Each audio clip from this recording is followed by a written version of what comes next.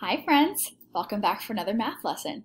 Today we're going to be identifying unknown side lengths of rectilinear shapes.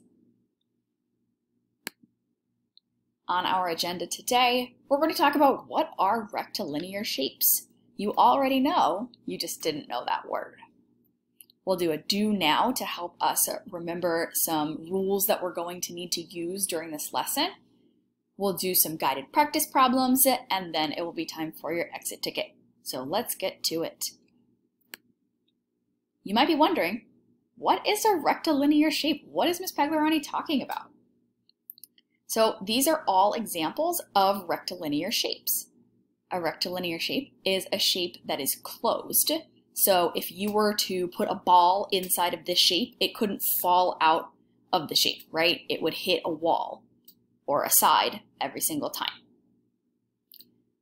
And it's made up of only straight lines, right? So you notice that none of the lines go off this grid here, right? They're all straight, none of them are curved. So basically, rectilinear shapes are made up of rectangles, okay? That's important for us to know. We can break them up into rectangles. So for our do now, I want you to look at the rectangle in this picture. The length of the left side we can see is 5 feet. The width of the bottom is 3 feet. So using what you know about rectangles and side lengths, figure out the width of the top and the length of the right side of the rectangle. I'll give you a second to think before we go over the rule.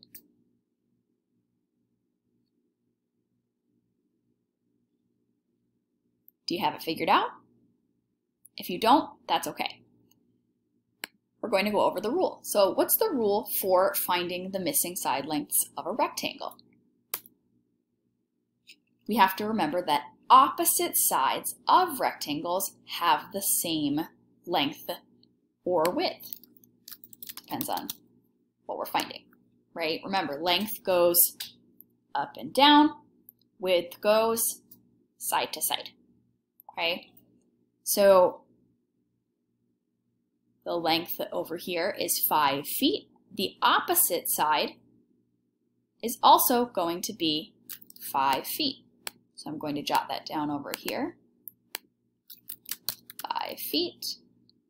And then same goes for the width. So if I know the bottom is 3 feet, I know that the top is also going to be 3 feet because it's opposite. We're going to use this rule to help us find the missing side lengths of rectilinear shapes. Okay, so it's really important that we remember this opposite sides rule. They have the same length or width. Okay. Let's jump into our first guided practice problem. We are just cruising along, friends. Joseph is trying to label all of the sides of the shape below. Help him figure out the length of side A.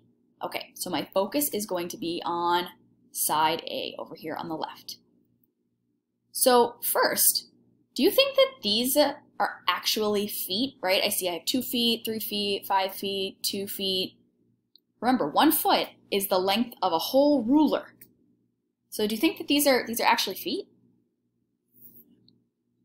No way, right? This is just a small diagram of what an actual larger shape would look like.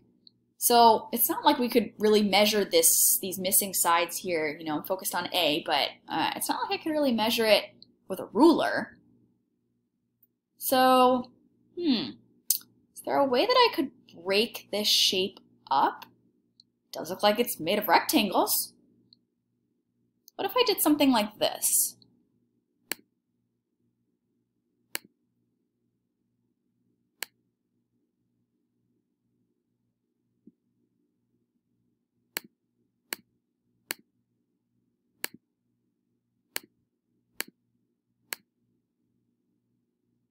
I'm going to break it up into a top rectangle and then a bottom rectangle. Scoop that over a little bit.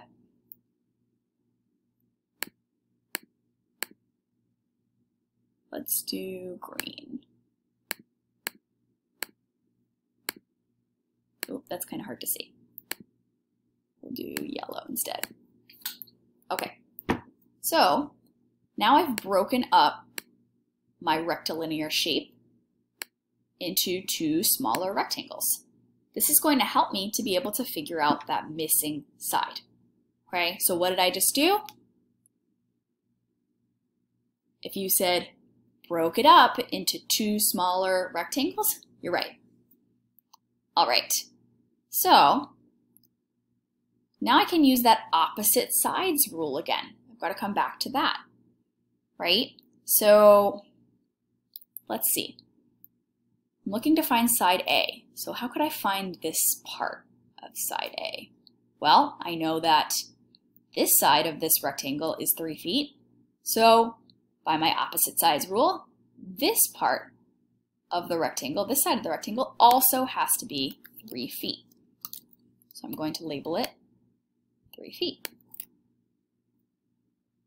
3 feet and 3 feet, opposite sides. I could do the same thing to find this part, right? Because this whole length, side A, is not 3 feet. It's just this part up here. So I still have to find this part, right? So I see over here in my yellow rectangle that the right side is 2 feet and this side is opposite that. So it's also going to be 2 feet. Okay. Am I done? The side length is 32 or 32, right? No. I have to find, I have the lengths of this part and this part of side A, but I don't have the length of the whole side A, right? I have to put them together. I have to take this part and put it together to make the whole. So what operation do I use when I want to put things together? Did you say addition? If you did, you're right. So I would do 3 from this first part plus 2 from this bottom part here. Can't forget to label. 3 feet plus 2 feet equals 5 feet. Awesome. So now I know that instead of this being 3 feet and 2 feet, I could just label the whole side A as 5 feet for this entire length. All right, time for our second guided practice problem. Now, Jacayla is trying to find one more side length here. We're going to help her to figure out how long side length X should be, okay? So think in your brain, how could I break this up into smaller rectangles? You can pause the video if you need more time.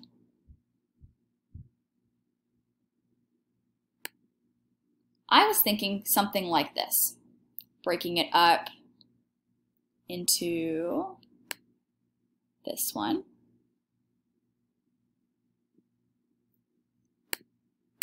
Let's do orange this time. And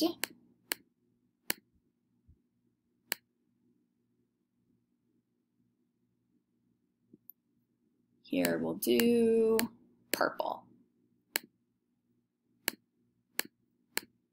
Okay, so now I've broken this up into 2 rectangles, right? I had my rectilinear shape, broke it up into 2 rectangles.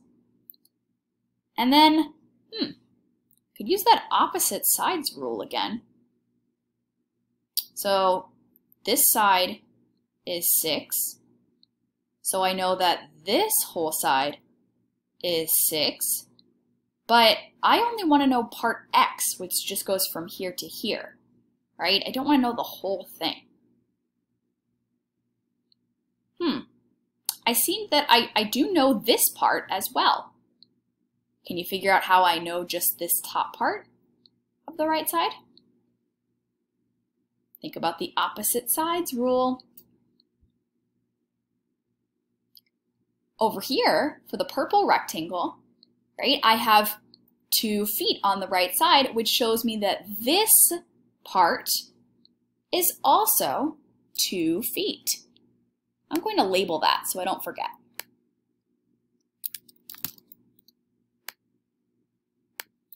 $2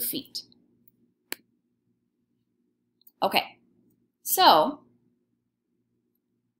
I know this side is 2 feet, this side is 2 feet, and since I know this whole right side of the orange rectangle is 6, and I know this small part of the right side of the orange rectangle is 2, I know the whole and I know a part. So I need to find the other part, right? It's kind of like saying Miss Paglarani has 12 lollipops, 6 lollipops are red, and the rest are blue. How many are blue? I know the whole and I know a part, but I need to find the other part. So what operation could I use to find the other part?